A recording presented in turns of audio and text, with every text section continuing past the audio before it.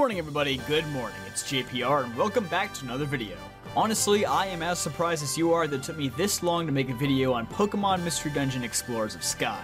It's no secret that I have quite the soft spot for the Mystery Dungeon series, and I've talked about this franchise in a broader sense in the past, but I've always wanted to hone in on this particular game.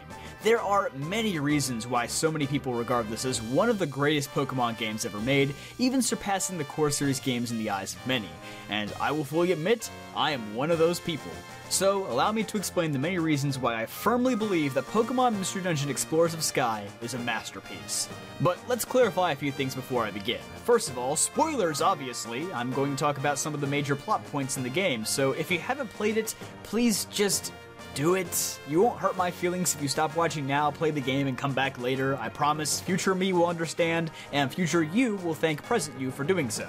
And secondly, yes, this also extends to Explorers of Time and Explorers of Darkness as well, since they are basically the exact same game as far as the story goes. The only reason I'm focusing on Sky is because of the extra content, the replayability, and just generally being the definitive version. And third, although I've already thrown around the word masterpiece a bit in this video, please, as always, recognize that these videos are subjective. I know a ton of people who hate the general dungeon crawler gameplay of the series, but even if you are one of those people, I still believe Explorers of Sky is a game that has so much going for it that even people who hate dungeon crawlers for how long and tedious they can be will still find a lot to like about this game. I suppose that the gameplay would be a good place to start though. Like all Mystery Dungeon games, it's very straightforward. You become a Pokemon, you and your partner form an exploration team and traverse through dozens of randomly generated dungeons, collecting jobs, money, items, and new recruits along the way in a turn-based system. This is the basic premise of all the Mystery Dungeon games, and Sky's gameplay is more or less the exact same as its predecessors, and I'm not labeling that as a bad thing. Again, if you like this, you like this. Some people really enjoy the challenge and uncertainty of exploring these dungeons countless times over, never knowing exactly what will happen. But again, others may find it quite frustrating to sink hours into one dungeon only to accidentally set foot in a monster house, all the Porygon Z's use agility, and then spam discharge until your entire team is nothing but a singed pile of dust and you walk away with almost nothing to show for your efforts. But to me, that's just the nature of the game, and I believe that with enough preparation and quick thinking, you can strategically weasel your way out of most of these unforeseen situations. Most of them. If you steal from Kecleon with no escape plan, you just gotta hold that L, bro. If I had any one gripe with the game, it would be that some of the moves and mechanics are not the most fine-tuned. Obviously, they had to take some creative liberties in transferring mechanics from the core series to fit the dungeon crawler style, and sometimes it just results in a mess. For example, when I first played this game, I got Pikachu on the personality test, which, by the way, the personality test is still one of the coolest parts of Mystery Dungeon, though it's not specific to this game, and I selected Cyndaquil as my partner since it was my favorite starter at the time. Well, Pikachu gets access to the aforementioned agility move, and Cyndaquil gets access to Smokescreen. Now, the average Pokemon fan may just think, okay, what's the big deal? It's just agility and Smokescreen, two rather underwhelming status moves from the core games. Well, here, accuracy doesn't really exist in the traditional sense, so instead Smokescreen grants the Whiffer status, which will make the foe miss any attack for 2 to 6 turns. This is also one of the few statuses that works consistently on bosses. So in those 2 to 6 free turns, you can just use agility until you've reached quadruple speed, and then you basically get a dozen free turns against the opponent, which is more than enough to kill nearly anything in your path, including many of the game's most challenging bosses. There are also multi-hit moves like Fury Attack and Rollout that have absurdly high base power, and to balance this they usually have very low accuracy, but if you get hit 5 times anyway, then kiss your entire HP bar goodbye. And of course, moves like Earthquake and Discharge can KO you from across the room with little to no warning. Yeah, if you played this game long enough, you're likely to encounter something that makes you want to chuck your DS into a lake. But man, I'd be lying if I said there wasn't something so gripping about it. Never have I felt so much tension in a turn-based game. If you make one wrong move, all your progress could be wiped out in the blink of an eye. It's frustrating, but at the same time, completely exhilarating. And although all the Mystery Dungeon games fit into this bucket, I'd say Sky is by far the most challenging entry in the series. But the gameplay and mechanics aren't really the main things I want to highlight here, so let's talk about what everyone is really here for: the story. I would say every Mystery Dungeon game has a solid enough story, but only Sky truly stands on its own peak in terms of writing and characters. The Explorers games from the very beginning introduce a lot of mystical elements that weren't a part of the Rescue Team games. The Relic Fragment, the Dimensional Scream, and most notably, the Time Gears, which are being stolen by the mysterious thief, Grovile. In the first half of the game, Grovile is just a shadowy figure who steals the Time Gears with no opposition or no clear motive.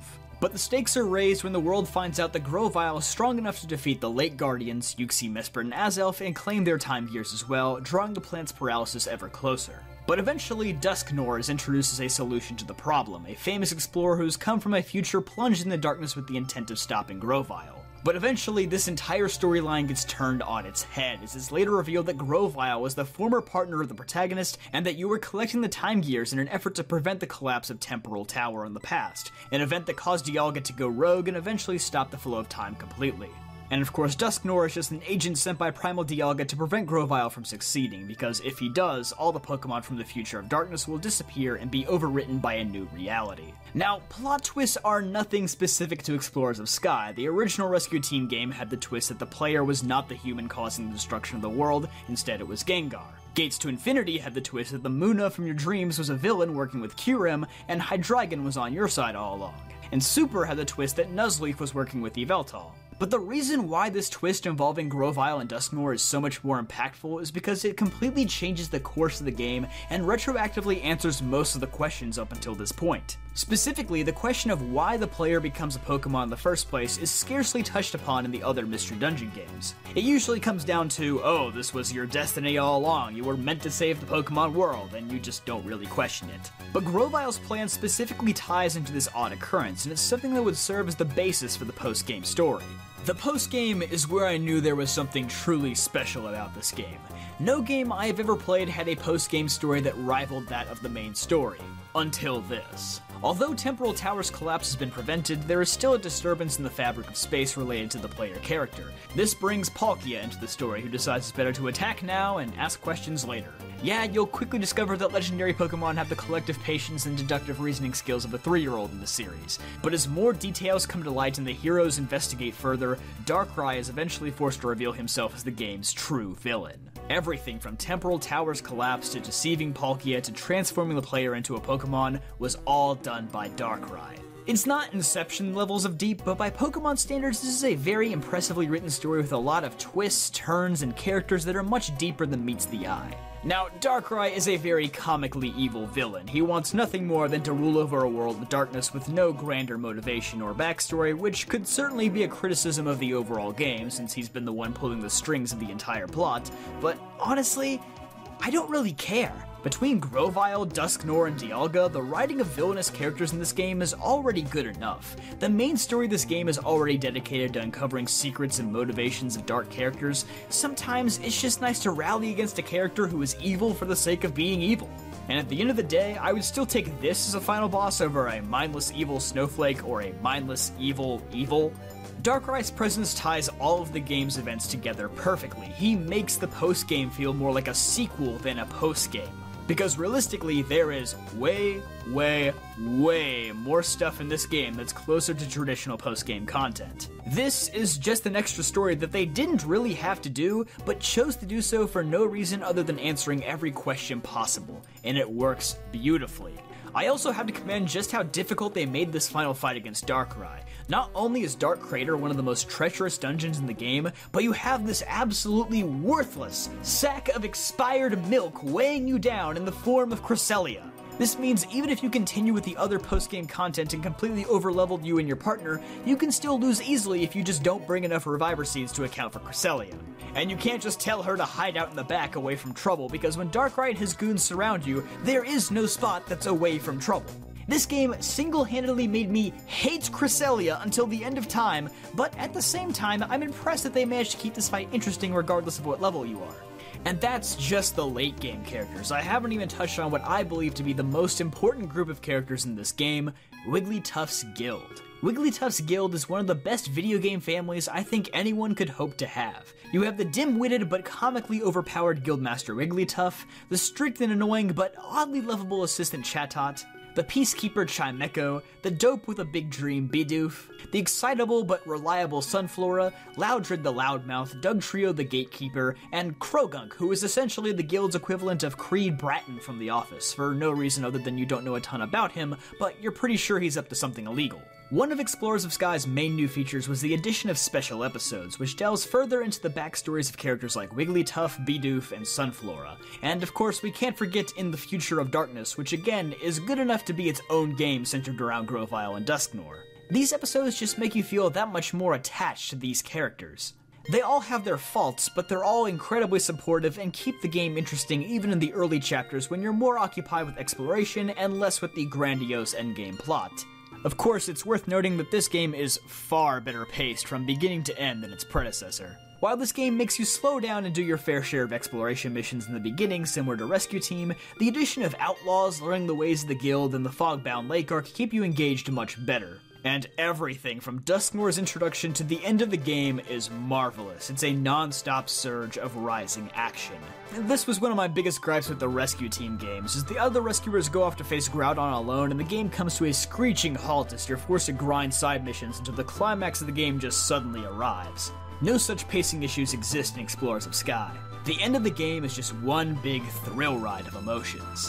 Which brings me to my next point, the emotions. Explorers of Sky is an incredibly emotional game that tugs at your heartstrings countless times. But do you know what I consider to be the saddest moment of this entire game? It's not Igglybuff saying goodbye to his master. It's not Grovyle's sacrifice to take Dusknoir back to the future.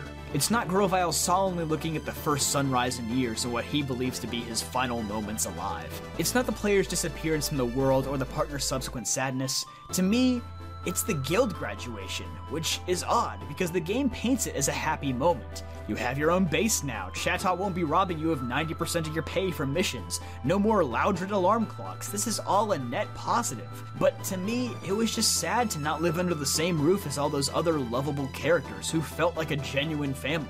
And it's not even the biggest deal in the world, you only move to the other side of town that takes 10 seconds to run through and then you can see them all again.